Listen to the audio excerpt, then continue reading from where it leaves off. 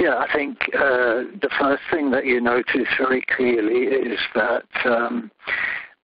British government has been using the attack on the tourists in Tunisia 1 month ago as a reason to create public opinion in Britain for bombing in Syria.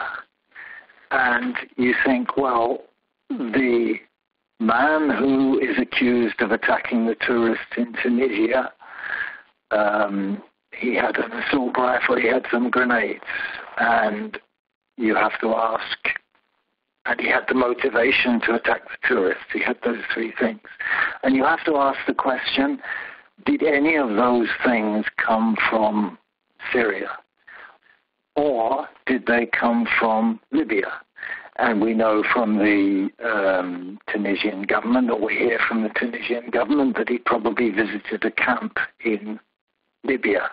But there's no suggestion that he had any connection to Syria. So the logic might be that if you thought the problem came from somewhere outside of Tunisia, you would think it would come from Libya. And then you find the British government says, no, this is a reason to bomb Syria.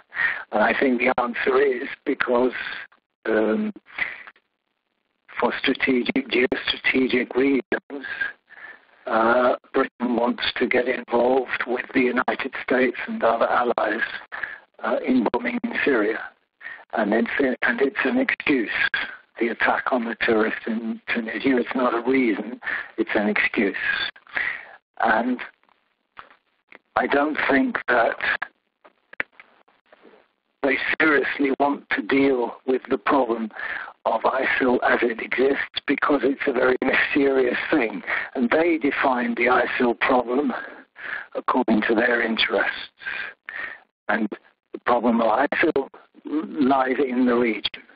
And it lies in, first of all, ending interference, foreign interference, not in increasing foreign interference, but in reducing foreign interference. And that's what they don't want to face up to, because they have interest in the region. So I don't think they are a solution to the problem. I think they are part of the problem, and they are using the issue for their own interests.